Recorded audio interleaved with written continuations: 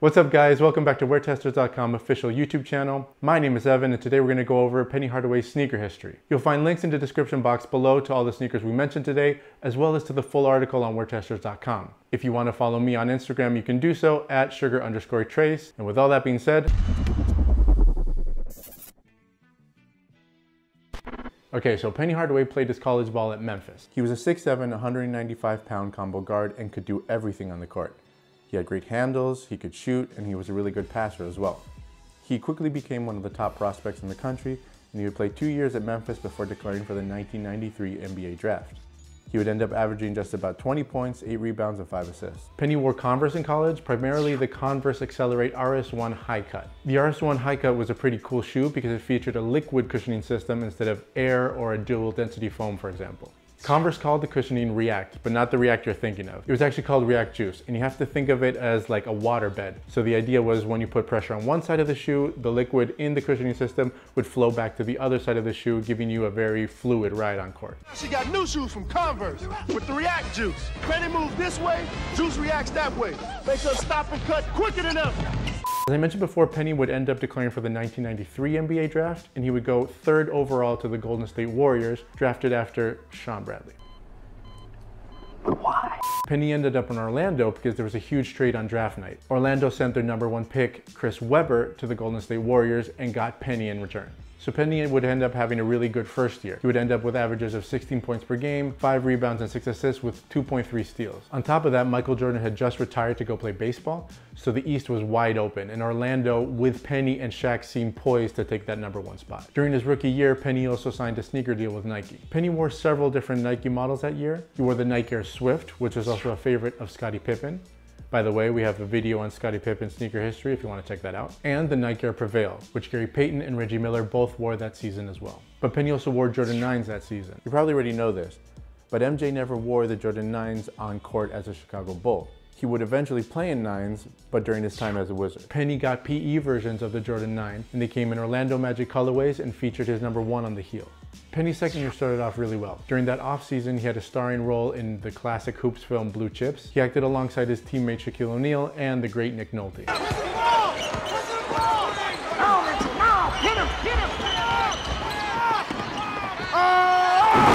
Fun fact, Penny actually wore Reeboks during the shooting of Blue Chips, specifically the Reebok Pump Vertical. So that was one of the few times you saw Penny playing anything other than Nike. So going into his second season, he was already kind of a household name. On top of that, he boosted his numbers to 21 points a game, 4 rebounds, and 7 assists.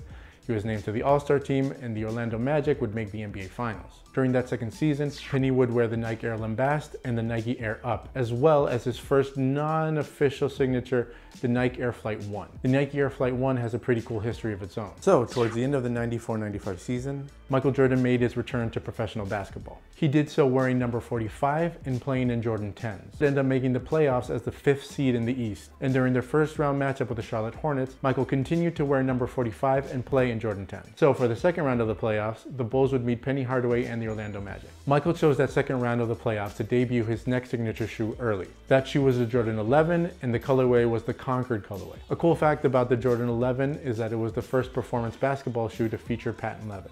The Chicago Bulls actually lost that first game against the Orlando Magic, and Michael was still wearing number 45. This prompted Penny's teammate Nick Anderson to comment that 45 ain't 23. Squidward. As you can imagine, that didn't sit too well with Michael. So for that second game, Michael switched his jersey number from 45 back to 23. Oh, Nick Anderson said number 45 is not like number 23, and you know, it made all this. Well, he said this, and here come MJ the next game with number 23 on. Talk about big news, check this number. Gone is 45, back from the rafters is 23. Now the Jordan 11 Concords didn't follow the NBA's uniformity rule. Now Michael needed a black colorway of the shoe, but since he debuted them early, there wasn't a black colorway available for him to wear. So his solution was to ask Nike for a black pair of the Nike Air Flight 1s, Penny's pseudo signature shoe. The pair Michael played in were practically identical to the ones Penny played in, but his were suspiciously missing the heel tab, which featured Penny's logo on it. Michael dropped 40 in the game, but the Bulls ultimately lost. This was the only time Michael wore a signature shoe other than his own. The Orlando Magic would end up winning their matchup against the Chicago Bulls and move on to play the NBA Finals against the Houston Rockets. But they would end up losing in 4 games. During the 95-96 season, Penny had his best statistical year. He was named to the All-Star team and to the All-NBA first team. But unfortunately, the Bulls had beast mode Michael Jordan back, and it seemed like the Magic's window to take the East was closed. As a silver lining though, Penny got his first signature shoe. The Nike Air Penny 1 was designed by Eric Avar, the same mind behind the Kobe signature line. The shoe featured 4-foot Zoom Air and a 180 airbag in the heel. The shoe has great traction and it's very supportive, and it's really well designed for large mobile guards. The Nike Air Penny 1 also introduced us to Little Penny. Little Penny was Penny Hardaway's smaller alter ego, voiced by Chris Rock, and they're some of the most memorable sneaker commercials. Hey, Penny! What do they call these shoes anyway? Air Penny.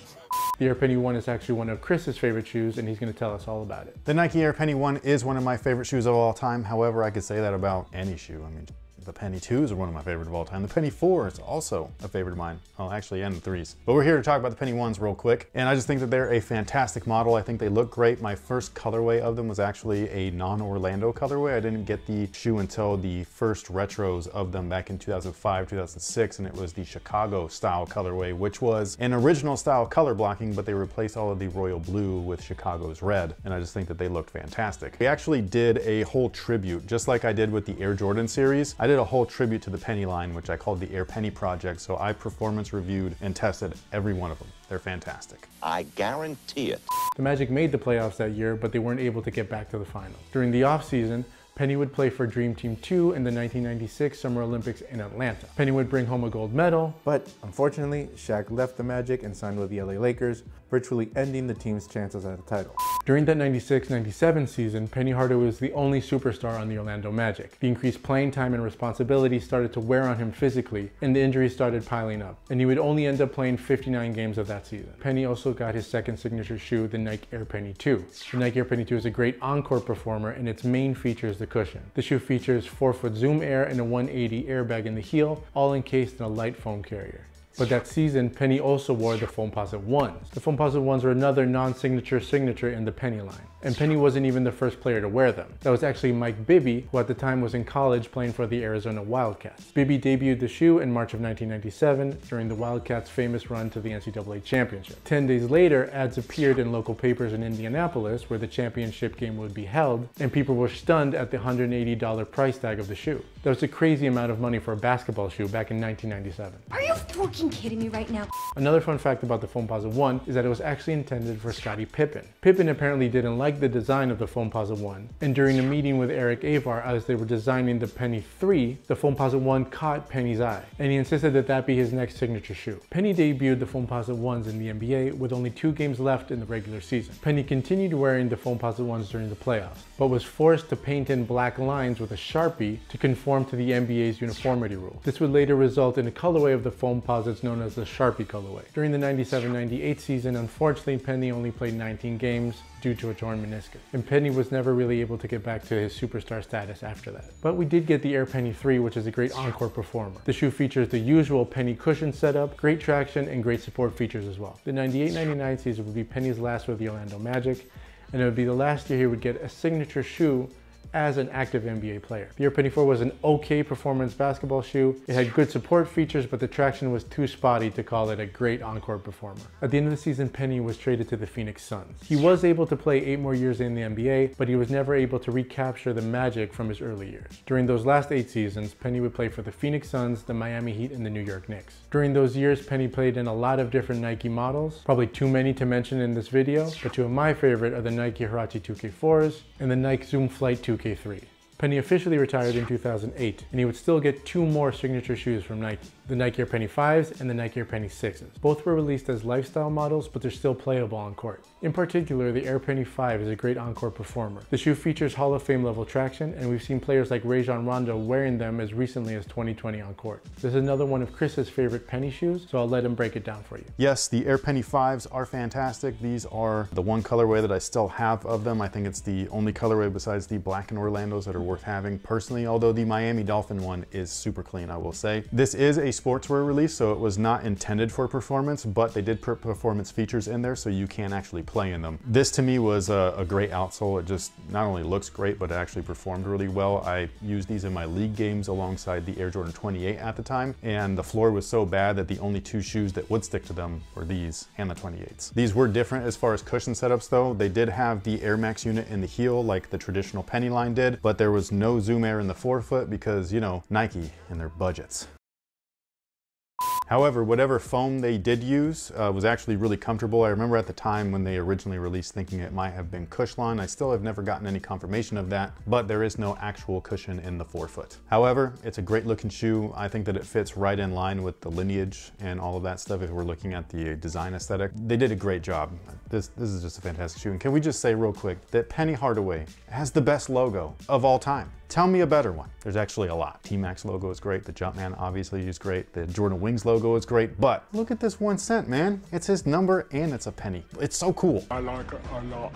Nike released one other penny related shoe after he retired. The Nike Air Zoom Rookie was a mashup of the Nike Air Flight 1s, the Foamposite 1s, and the Nike Air LWPs. It was an okay looking shoe, but it wasn't a great encore performer. Remember I mentioned Penny Hardaway's alter ego Lil Penny? Well, he got two signature shoes as well, and he's probably one of the few non-humans to ever get a signature shoe. Make some noise. Woo! Make some noise, Kobe. Come on, number 24. Woo! Beef and broccoli. The Nike Air Half Cent was a remix of all of the Penny shoes except the Penny 4 with a dash of Foamposite 1 in them. The Lil Penny Posit, on the other hand, was a mashup of the Air Go LWP and the Nike Air Way Up. The shoe featured a hyperposit upper similar to the one on the LeBron 11, which is a contemporary to the Lil Penny Posit. It's too bad Penny's career wasn't able to reach its full potential due to injury, but at least he gave us one of the most legendary sneaker lines of all time. By the way, Nike reportedly will be dropping a Nike Air Penny 1 Retro in 2022, so keep an eye out for that. That pretty much does it for Penny Hardaway's sneaker history. Let us know in the comments below whose sneaker history you want to see next. And until next time, guys, be good.